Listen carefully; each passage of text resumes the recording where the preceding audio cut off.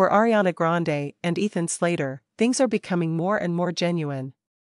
The Seven Rings singer, 30, and the Spamalot actor, 31, have been revealed to be dating since July, and according to a source who spoke with People, things are serious between them. They declared, "Ariana is serious about Ethan. She loves being with him." While the two go out occasionally as Grande finishes her new record, the insider continued, "They mostly enjoy staying in. It's a really typical partnership." The couple was spotted together last Friday, on one of their first dates. A close source of Grande tells People that the singer and Broadway star were photographed during a night out in New York City, where they had supper at her family's favorite Italian restaurant with her father Ed Butera before seeing Slater in Spamalot. Grande wore a miniskirt, a black blouse with furry cuffs, and an all-black ensemble, complete with a fuzzy bucket hat.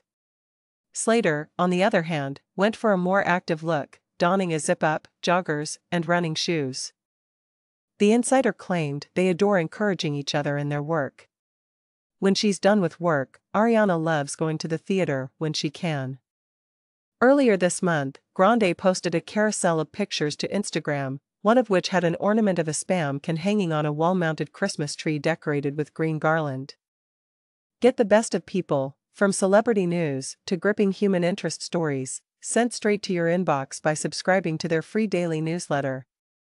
Naturally, the ornament is a nod to Spamalot, the Tony Award-winning musical adaptation of Monty Python and the Holy Grail that debuted in 2005. Slater is performing in the Broadway version of the comedy right now. Since rehearsals for the St. James Theatre in New York City started in October, Grande has openly supported her beau several times. She was spotted encouraging him during the first preview performance of the Broadway musical on Halloween, and on November 15, she went to the show's opening night. The couple started dating off-screen after meeting on the set of the upcoming Wicked movie. The couple's romance began following Grande's divorce from husband Dalton Gomez and Slater's divorce from wife Lily J., as first reported by People in July. After 2 years of marriage, Grande and Gomez, 28, finalized their divorce in October.